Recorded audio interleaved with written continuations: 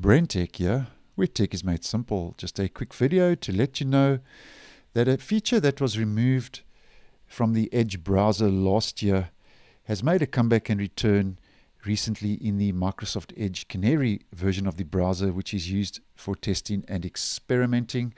And the feature I'm referring to is the pip button that you find inside videos that are playing in the Edge browser. And pip is short for picture in picture.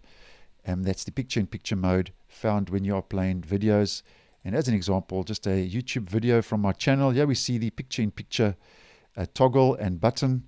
Now, the only way to remove this currently in the Edge browser is to right-click on it and hide picture-in-picture toggle.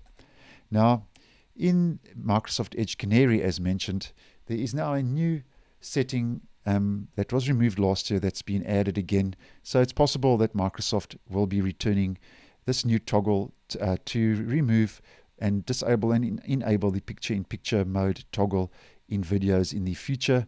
And if we just head over to the settings menu in the Canary browser and we head to cookies and site permissions, under site permissions, you just scroll down and here you'll find the setting picture-in-picture control, and as mentioned, show picture-in-picture control inside video frame. If this is off, you can't use the picture-in-picture control in the video frame. You can still use the right-click context menu of the video player to get into picture-in-picture, and as mentioned, you can toggle that on to see the picture-in-picture toggle, and if that's something that distracts you and you would like to turn that off, you can just toggle that off, and now you'll see, if I go back to the video, that picture-in-picture toggle has been removed, and this setting could possibly be rolling out once again in the stable version of Edge in the near future.